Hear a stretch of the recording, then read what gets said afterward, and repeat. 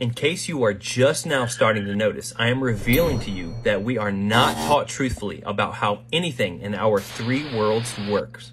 Almost everything we have ever been taught about nature, everything about spirit, and everything about commerce has been all twisted up in a lie designed to bind us, blind us, and keep us enslaved and enrich the few that control all of the information that we receive during our day-to-day lives.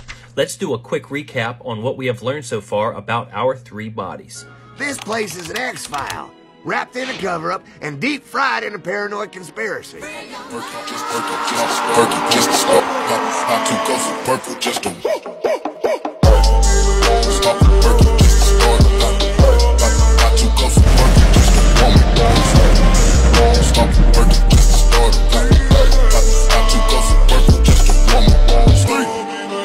Put your phone away!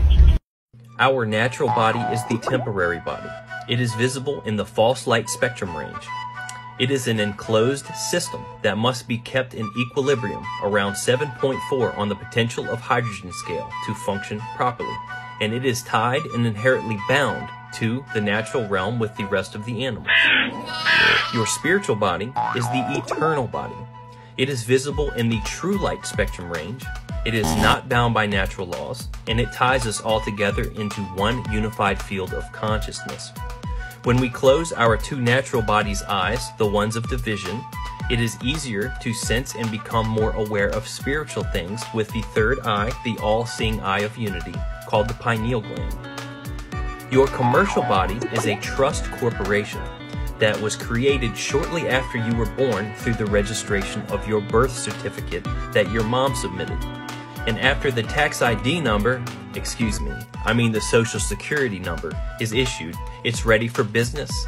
Its name looks exactly like yours. However, it is spelled in all capital letters. Next, we will go back to the triangular foundation for a moment. You must always understand that love is all law. Love trumps everything. It ties all things together within and without, the absolute center, and it resonates perfectly with you inside and outside. And you are the sovereign superpower that controls everything of your perceived reality in the center with love, as long as you let it. These three bodies that are just around your periphery are constantly trying to bind you. Now, you have your natural body and you have your spiritual body. And they are both magnificent and all, but they actually can't do anything without commerce. Nothing can be achieved without it. No movement, no talking, absolutely nothing.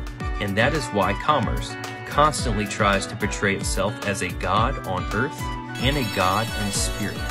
And since it tries to play both fields, mimicking two gods, this gives rise to your commercial body, the straw man, your paper body, which binds your flesh and consumes your consciousness without you ever even knowing it exists. Your commercial body binds your flesh because you work for 8 hours a day, 5 to 6 days a week, and because of all the liens in place on your strawman corporation, you're lucky to have a couple of dollars left over to rub together after making ends meet at the end of the day. It consumes your consciousness because you will always have to worry about job performance, paying bills, debts, insurance, family, money, etc.